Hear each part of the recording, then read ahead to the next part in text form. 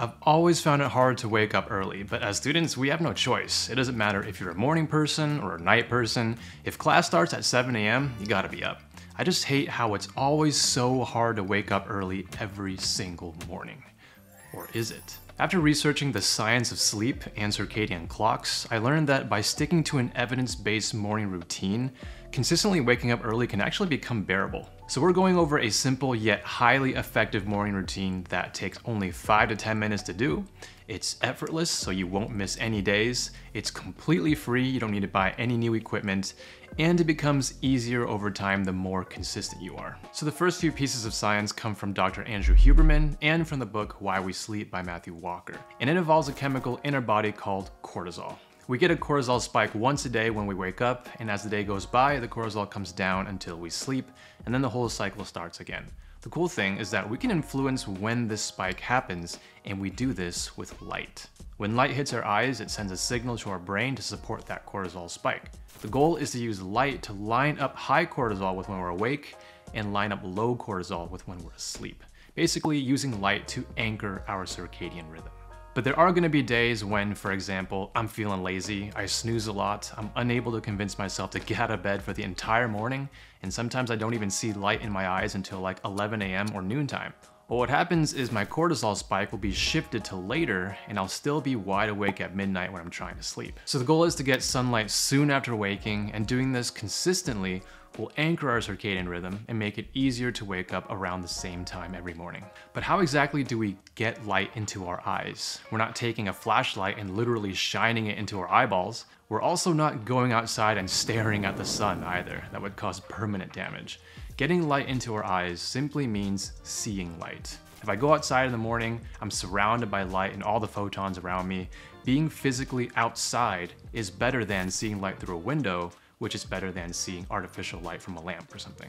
And even if it's cloudy or foggy, outside is still best because you're getting it directly. But honestly, we gotta do whatever we can. When I was working in the hospital or on night shifts, I'm wide awake when the sun isn't even up yet, so I just gotta make do with artificial light. So for our morning routine, the goal is to see as much light as possible within 1 hour of waking up at around the same time every day for 5 to 10 minutes. Definitely go outside if you can, let the light hit your skin and get that vitamin D as well.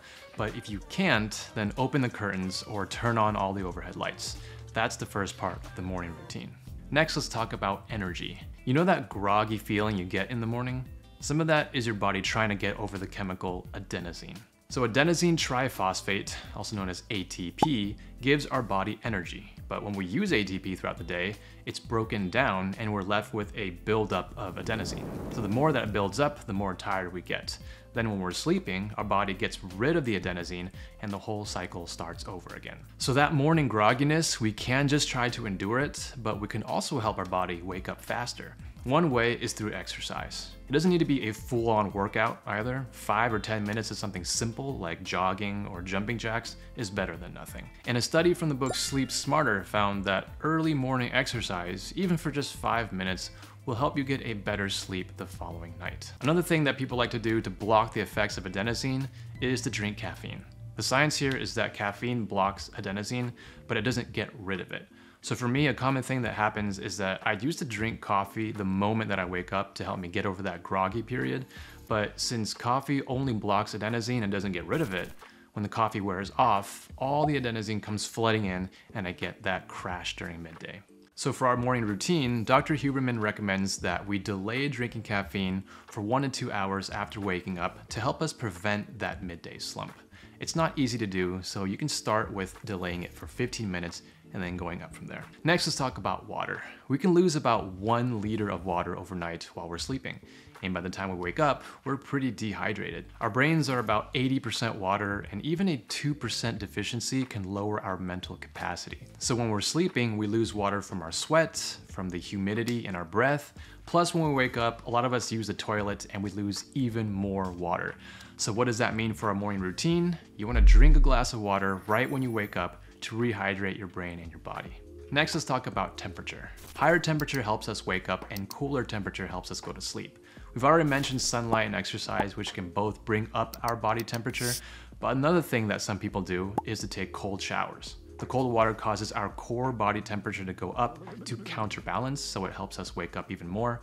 Plus, we're shivering. But let's be real, I'm not disciplined enough to be taking a cold shower every day, and I know that not everyone takes showers in the mornings either. So if you're like me, what you can do is just enjoy your nice warm morning shower, and then for the last 30 seconds, you can turn it to cold water before you get out. So we just went over 3 to 5 simple things that we can do for our morning routine, depending on whether you drink caffeine or if you take morning showers. And you can pretty much do all of these things at the same time. So for me, within an hour of waking up, I try to go outside for sunlight, or I just go next to the window with my glass of water. I do about 5 to 10 minutes of light exercise, and all these things, sunlight, water, exercise, they have the added bonus of elevating my mood. Contrast that with the lazy version of myself, right? The person who stays in bed for like an hour after waking up. I'm still on my phone, I'm in the dark, there's no light, there's no water, no exercise, just kind of lying there. That's what I used to do a lot on weekends, and I realized that I was able to be more productive and win back my weekends by sticking to a simple morning routine every day. So make sure you prioritize light, energy, water, and temperature in your morning routine for the best effect throughout the day. It's super easy to implement right now or tomorrow morning if you want to. And guess what? Our simple night routine follows the same scientific principles as well. So check it out right here if you want to get that quality sleep to rejuvenate your mind and your body.